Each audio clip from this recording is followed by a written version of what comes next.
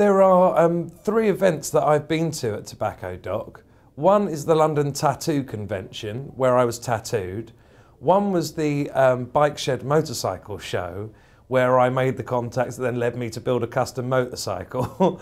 and now the Games BAFTA. And it just feels to me that the fact that it's got tobacco in the title immediately makes it feel slightly illicit, slightly like you shouldn't really be doing this, it's a bit naughty.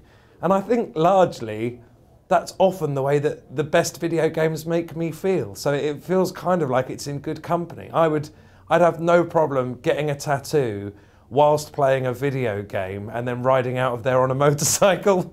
Those things all feel like they are, you know, within the same ballpark.